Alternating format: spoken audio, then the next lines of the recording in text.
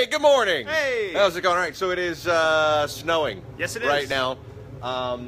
We woke up this morning like around 5 o'clock or so, and there was really nothing on the grounds.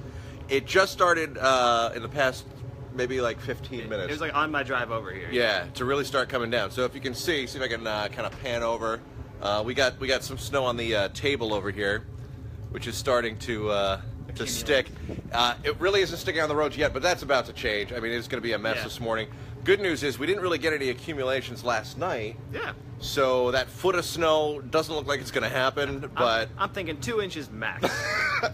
I'm predicting 6. So I think like maybe 6 inches. They're saying 5 to 8 right now on the Weather Channel, but be careful out there on the roads. If you don't have to go anywhere this morning, it's going to get bad for like a good 5 hours. Yeah. And then this afternoon it's going to clear up. But we'll be live on the air. We'll have all the latest traffic information for you. We're going to let you know what's happening with the storm and if that snow pattern does change.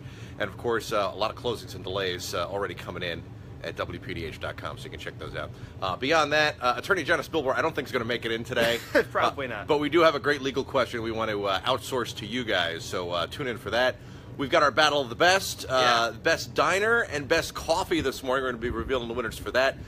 This was a terrible idea. We don't have jackets on, and we were getting snowed on like crazy. So we're going to end this. Be sure to tune in. We'll be with you during the storm all morning long, live at 101.5 WPDH. Thanks.